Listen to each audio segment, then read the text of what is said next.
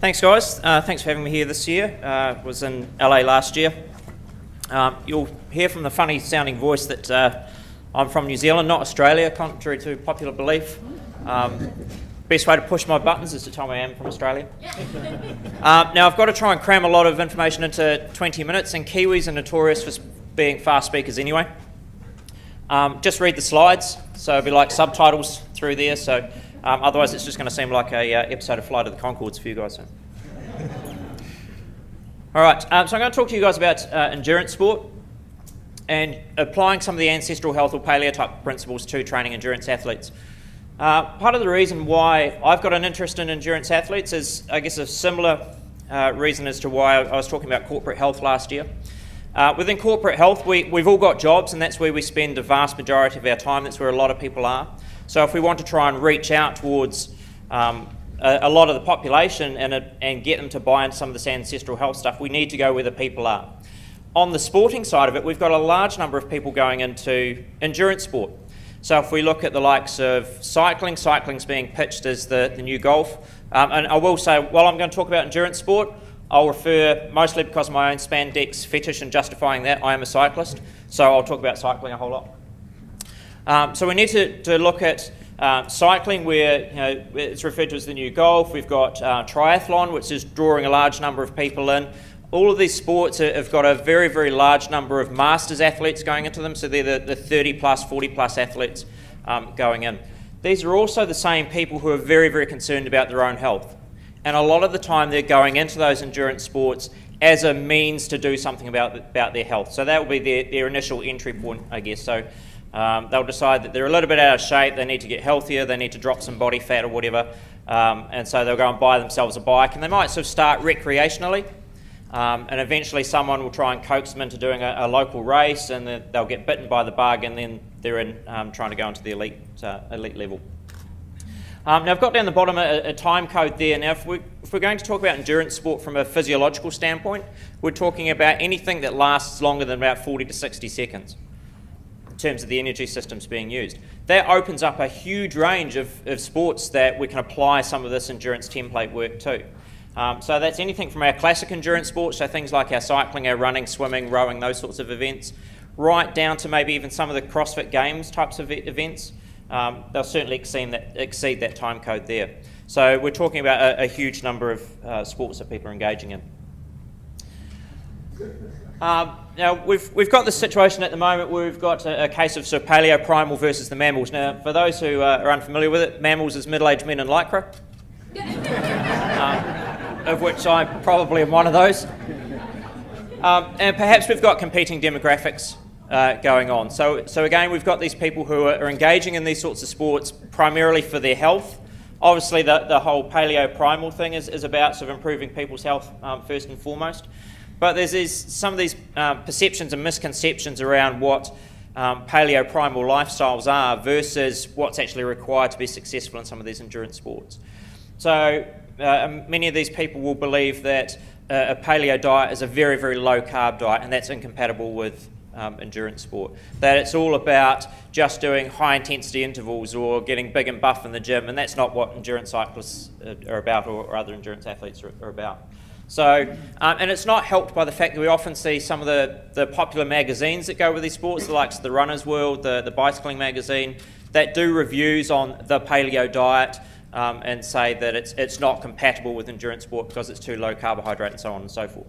So perhaps when someone's just laid out $15,000 on a new bike and they go and look at the paleo diet and go, well, that doesn't really support my cycling, therefore, I'm not going to do it. I'm going to stick with the conventional wisdom as far as the dietary side of things are concerned. So can we do something about that? How are we marketing things? How are we broadcasting our message out to some of these sort of non-paleo, non-primal types? Are we using this illogical inference?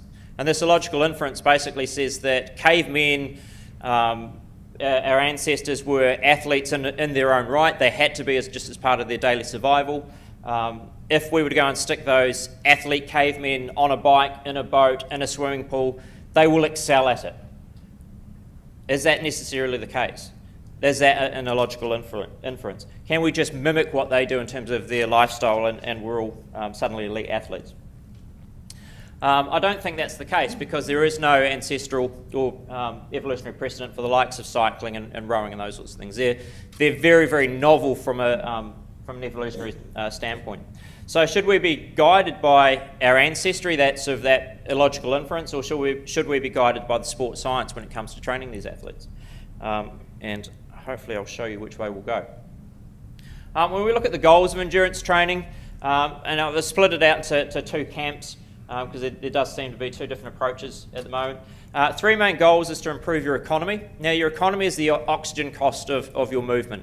So the idea for an endurance athlete would be to move as rapidly as they can at the lowest possible oxygen cost, so they've got a good economy. We talk about their fuel efficiency. So from a fuel efficiency standpoint, you want to be burning a higher amount of fat in your fuel mix. We know that our glycogen stores are relatively limited and we can chew through them at a very rapid pace when we're engaging in some of these sports. The more heavily we can rely on the fat side of things, the longer we can go. And there's a degree of robustness required. So when you're someone who's built to walk on two legs and stand upright, suddenly cramping yourself into a rowboat or on a bike puts a whole lot of strain on the body that it's not designed to take. So we need a degree of robustness in order to cope with that. When we look at a couple of the approaches there, so the popular or conventional approach for economy, so increasing or decreasing our oxygen cost, most people will train at their anaerobic threshold or their lactate threshold. So these are the classic cyclists who step out the door and they just ride on the limit right from the get-go. So they're pushing themselves as hard as they can at their highest sustainable pace. Our paleo-primal approach, we seem to have emphasised the high-intensity interval training side of things. So that is to go out and work within short bursts, and we all talk about the overlap that if we work in these short bursts and these high-intensity intervals, we actually gain some of the benefits that we might have done if we'd engaged in chronic cardio. From the fuel efficiency side of things, conventional approach is very much based around a high carbohydrate diet, so trying to maximise our glycogen stores. If we can super compensate them, top them up as high as we can, then we can last a little bit longer with our sport. The paleo-primal approach tends to be at the lower carbohydrate end of the scale. And as far as dealing with robustness, most endurance athletes will tend to emphasise the stretching component, the flexibility component, over doing any sort of strength work. And within the paleo-primal fields, we probably tend to err on the side of the strengthening over the stretching side of things. So what's been our contemporary research focus for the last few years? Very interesting that there are lots of different approaches coming out. With regard to addressing the economy, there's an approach called polarised training, and I'll go through each one of these individually. Fuel efficiency, we're starting to look at this method called train low, race high. And robustness, we're starting to talk more and more about building strength before applying power within endurance sports. So we look at the polarised training first. So polarised training is very much based around training at either end of an intensity scale and cutting that middle ground out. So that classic chronic cardio, sitting at your highest aerobic pace, we're trying to cut that out as much as we can. So we're either training at a very, very high, so this is our classic high intensity interval approach, or we're training at a very, very low intensity overall. It's interesting when you go through the research papers to see which side of that scale the bias lies on. Now, if you read within the paleo-primal circles, you would read probably predominantly about the high-intensity interval training side of things. But when you look at it from a research standpoint and looking at elite athletes, we can see that the vast majority of the volume is concentrated towards the low-intensity end of the scale. So right across the board, across different modes, so skiers, cyclists, runners, rowers, very, very low-intensity volumes make up the bulk of their training overall. There's a saying within cycling circles that every ride is a race. So novice and recreational athletes tend to perceive elite athletes as people who train on the limit all of the time, for the most part. They might know that they have the odd recovery day here and there, but perceive that when they go out and they train hard.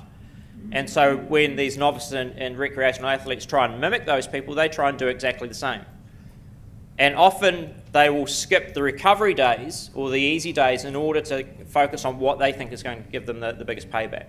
And so every ride, run, swim becomes a race.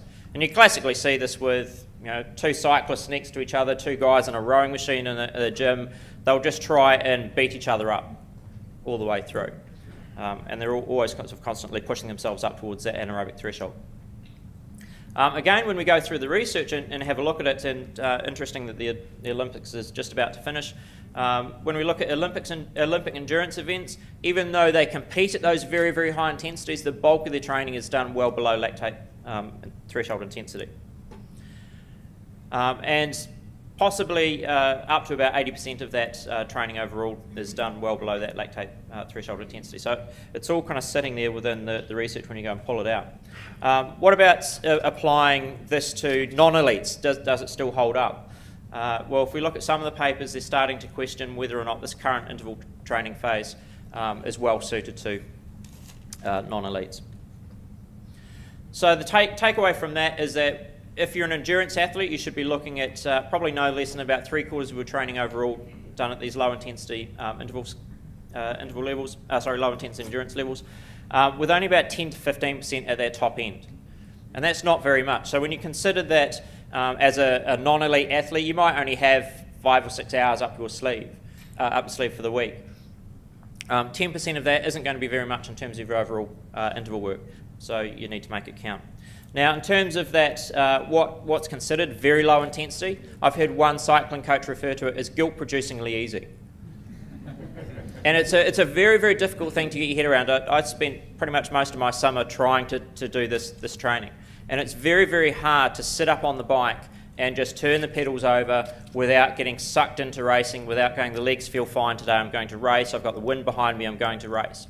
You've got to try and switch off from that. It's a lot harder to train at a low intensity, at that very, very low intensity, than it is to go out and do your interval work. The benefit is, if you do go and do that, your training tends to look something like that. So, train low, race high. What we're looking at is manipulating our glycogen stores to try and improve our fuel efficiency. Now, there's been quite a few different approaches to doing this. So classically, we've used the long, slow distance training. So that's go out for 3-4 hours at a time at a relatively low pace. There's things called twice daily training, where you'll do a session in the morning, maybe have 2 or 3 hours off, and within that 2 or 3 hours you barely eat anything, and then you'll go out and do another session a little bit later on. You can do your fasted training, and we've looked at the high-fat diets. When you look at the common ground across all of those, is they all induce a low glycogen state within the person. And that low glycogen state tends to increase the cellular signaling. So as far as training adaptation goes, what we're trying to do is we're doing this training, we're ramping up these signaling pathways, we get our gene expression, we get our protein synthesis, and we get our training adaptation. Most people think training adaptation. They don't understand, or they don't know the middle ground in between. Or they think about it in terms of gross anatomical or physiological things. So it's things like my legs are getting stronger, my lungs are getting more efficient, my heart's getting more efficient, those sorts of things. They don't tend to think about it from a cellular level. One of the key areas that's been looked at is the AMPK signal. So AMPK signals the energy status of each one of your individual cells.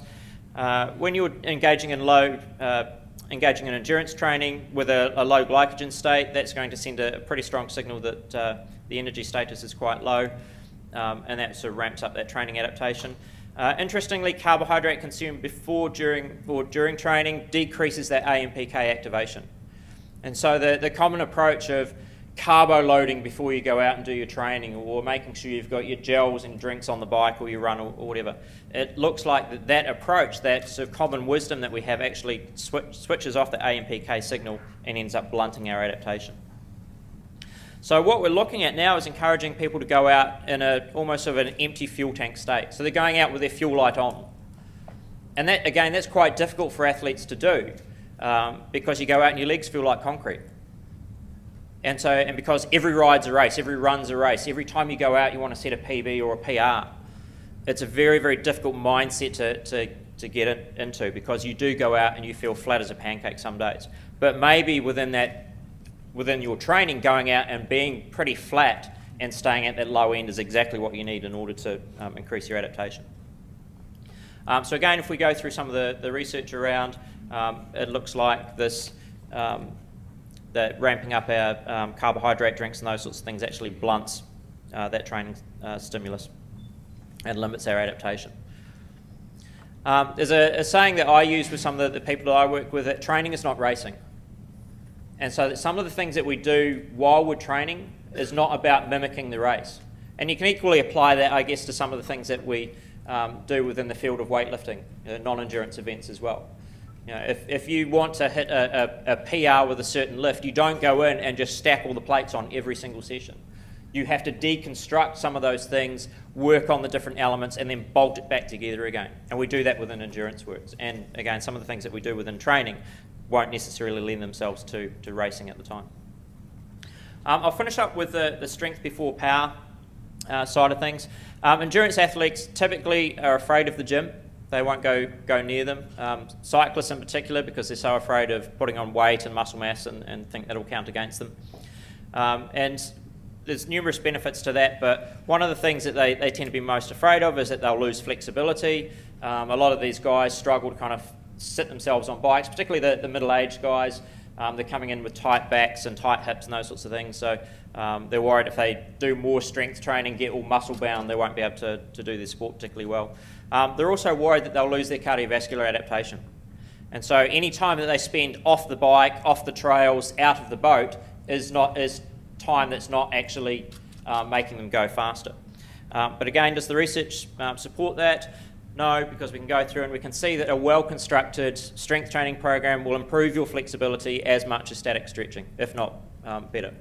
And so you can kind of kill two birds with one stone. If we look at the cardiovascular side of it, at an actual metabolic and molecular level, there's really not a lot of difference between the adaptations that you would get from a strength training program suited to endurance athletes and actually time on the bike. So they're not for the minimum amount of time that they're going to spend in the gym, they're not going to lose a lot of adaptation overall. So how do we bolt all of these things together? So it looks like low intensity training and technical mastery dominates. Now when you're looking at improving your technique, honing your skills, you're better off doing it while you're under low load in that low intensity side of things. Again, within the cycling field that I'm involved in, we see lots of guys come in and they just want to ride fast, they buy the fast wheels, they get with the fast kit, but they don't know how to handle the bike. And you stick them in the middle of a large bunch and their reliability, both to themselves and to 50 other riders around them. So use that low intensity work to hone your technical side of things.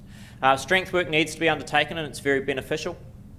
And the high intensity training is very deliberate. So you go out with maybe sort of 1 or 2 sessions in mind per week and you go out and you really nail it and it's right at that top end. And we try and do this against a backdrop of training in a lowered glycogen state. That's not to say that you would race in that state. You would not go on the start line with your fuel tank empty. It'd be fully topped up, so that's that race high. But during training, you can train down that low end of the glycogen scale. We've actually seen this before, and we've been exposed to it for a few years now, and I can see Mark standing up the back, so he'll recognise this slide. We've been promoting this for a wee while within the Paleo Primal Circle. So this is from Mark's Daily Apple. So building our base around that slow movement side of things, adding in the lift heavy things, adding the strength work, and then topping it off with our high intensity work overall. So when we look at the sports science side of things and come back and answer this question, can we use evolutionary principles to guide the training of endurance athletes? Yes, we can, and we can do it from the standpoint that the sports science, where it's currently heading, is it's heading towards us. It's heading towards the field that we've known about for the last 2 or 3 years, and we've been starting to apply amongst ourselves. But we're not doing it from a standpoint of just a nice little story that says cavemen were fit, therefore they're going to be fit on the bike. We're well supported by the science. That's me done. Okay.